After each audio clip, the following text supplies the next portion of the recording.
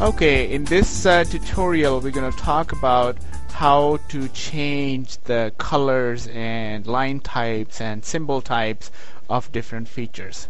So we can start with the point type data.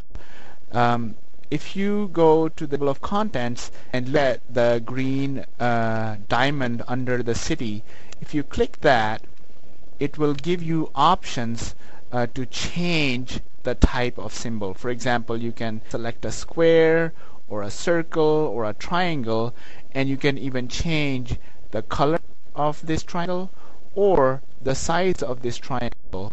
And then once you click OK, the symbol for that particular feature will change. Okay, go ahead and change the symbol for roads in a similar way. You have some predefined symbols here. We'll click the freeway and notice how the color changes. In a similar manner, you can click the box under states and select a different color.